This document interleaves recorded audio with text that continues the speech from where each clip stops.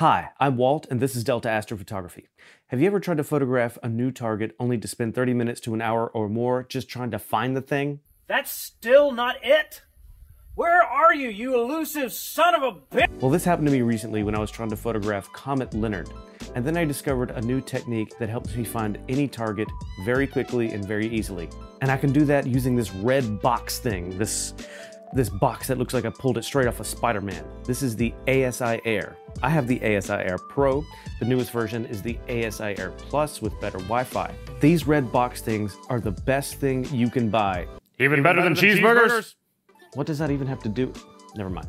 These are some of the best things you could ever buy for astrophotography. It's essentially a little mini computer that you can plug your camera and all your other accessories into, and it controls them. But it does so much more than that. It can look at your photos and tell where you are in the sky, give you coordinates, and tell you how far away from your target you are, allowing you to find it easier. And that's how we're going to use it tonight. The ASIAIR can come as a standalone product or bundled with an auto guide camera and guide scope, which is what I recommend because auto guiding along with this will really take your astrophotography up a couple of notches. If you can only afford the standalone version though, that's fine too. Now tonight's target is IC 1396, also known as the Elephant's Trunk Nebula.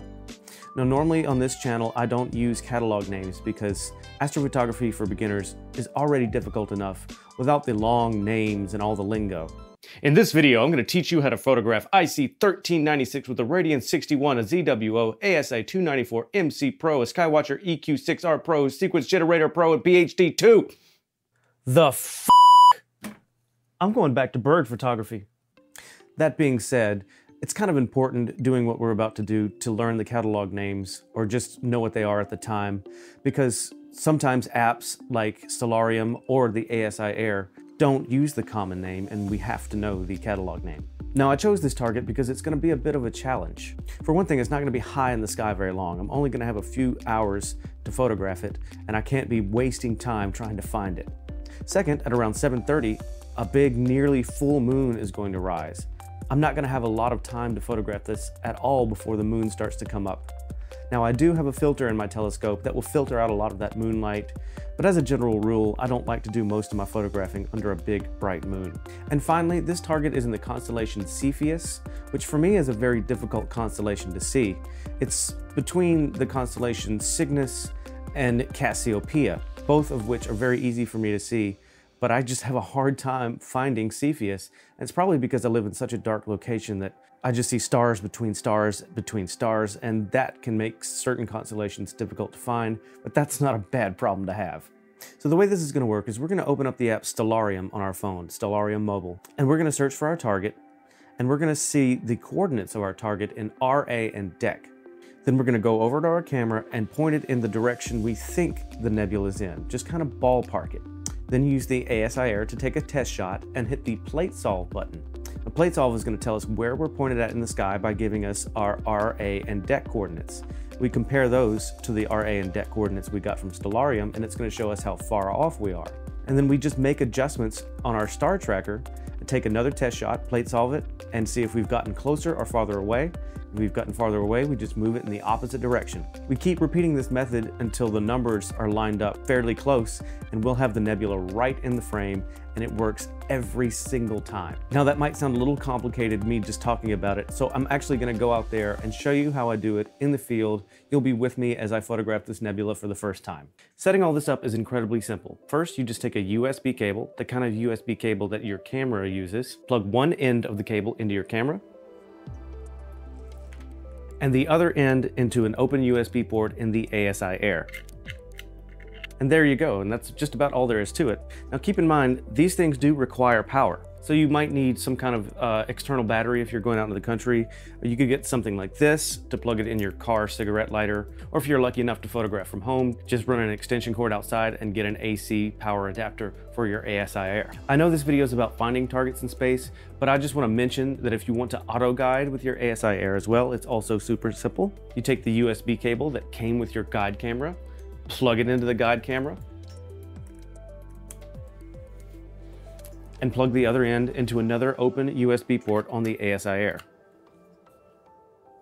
Then you take your guide cable or ST4 cable that also came with your guide camera, plug it into the guide camera,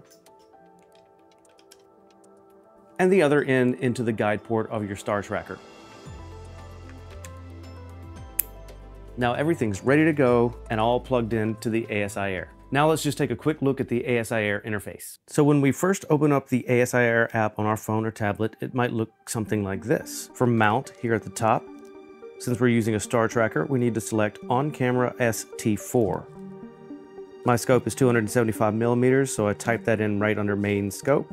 My guide scope is 120 millimeters, I type that in, and it's already detected my camera and guide camera. Now if your camera's off, it might not detect it, so you better turn it on. And I'll just hit enter down at the bottom. And here we are in the main interface. If we go up to the top and click the camera, we can choose our ISO right here. But we're not gonna fool with any of that right now. Right now we just need to look at exposure down here in the bottom right. That's how we set up how many seconds we want our test shot to be, or our actual shot. We could do 10 seconds. Now we can press this round camera button all the way over here on the right to take our photograph. And when it's done, we'll hit this plate solve button on the left. That'll give us our coordinates. We can also go to the tools menu right here under plate solve, tap that, and press annotate, and it will tell us if there's a nebula or any deep sky target in our photograph. So even if you can't see your target, it'll tell you if it's there. Now let's go outside and actually do it for real. Now before we can do this method, we need to know the difference between RA and DEC, or right ascension and declination. It's pretty simple. Right ascension is this motion right here. It's what happens when you loosen the clutch of your star tracker. Now, declination is this motion right here. All right, it's about time to shoot, and I've got the app Stellarium open. First thing I'm going to want to do is search for the Elephant Trunk Nebula.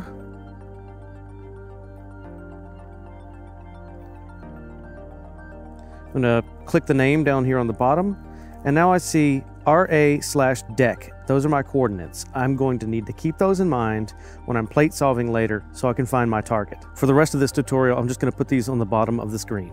Okay, now I've got my telescope pointed in the direction that I think the elephant trunk is in, and I don't have a lot of time. The moon will be coming up soon, and the elephant trunk is getting lower and lower. So let's get to taking test shots and plate solving them. Let's check my camera settings. I'm doing an ISO of 6400.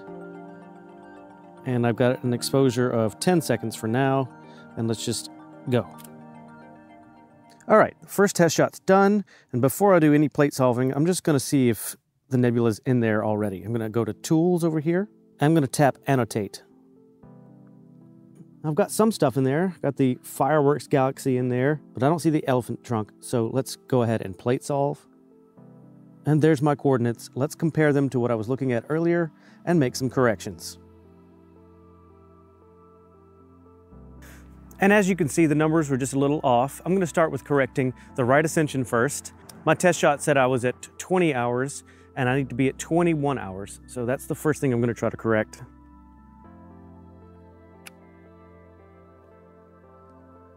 Let's see if that's the right direction. Second test shot's done. Let's hit plate solve. And now we're at 19 hours, so I went the wrong way. So let's go the other way.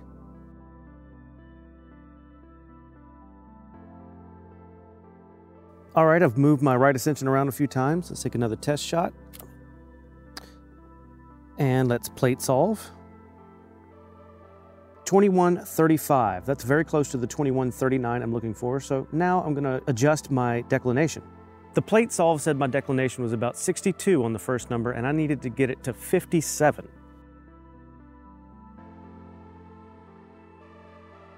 All right, after adjusting the declination a few times, let's plate solve. And that looks very close to where we're supposed to be. Hit cancel, and I'm gonna go back to Tools over here and hit Annotate. And look at that little dot right there, IC 1396. That's it. That's exactly what I'm looking for. I can't even see it in my test shot, but this thing found it for me. That's amazing. So now I'm just gonna take some longer exposures and get it properly framed up. Looks like I've got it pretty centered in there, and I can see a little bit of that red glow. Now what I need to do is I have an auto guider. I'm just gonna turn that on by coming right here. I'm gonna hit the loop button. It's kind of hard to see here, but I'm just gonna select a little star on this screen. There we go. And I'm gonna hit this button right here. right there. Now it's just telling me that I have my declination turned off because this is a star tracker and that's what I want. So I'm going to hit confirm. It's going to calibrate, and then after it's done, I will be guiding and ready to roll. All right, now the arrows have turned green. I am now guiding. So I'm going to go right here to these two little arrows in the corner, click those, go back here. All right, now I'm going to click on my camera icon right here. Drop my ISO back down to 1600, let's say. Okay, tap my screen. And I'm going to change my exposure time to 180 seconds. So now let's take our 3-minute test shot. All right, it's done. It looks a little dark, but that's because I don't have it auto stretched. Get ready. We're going to auto stretch now.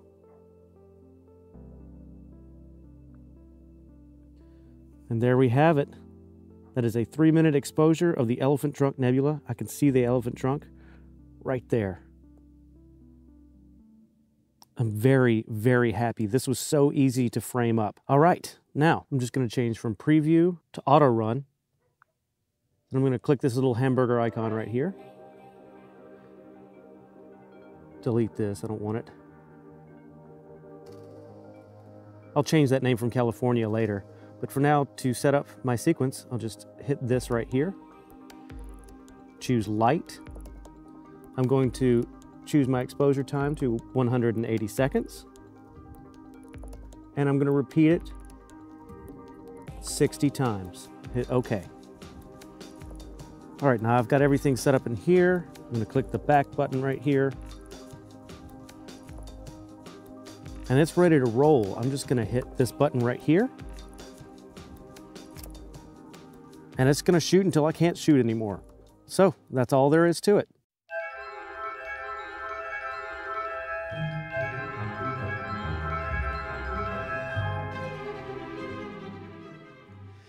Well, everything turned out even better than expected. I'm so excited to show you my final image. But before I do, I just want to say thank you so much for watching. If you like this video, leave me a like and a comment, and definitely subscribe for more stuff like this. I have no idea when this endless stream of clouds are going to end, but hopefully soon, and I can get around to making more videos for you. As always, everybody, stay spacey, clear skies, and good night.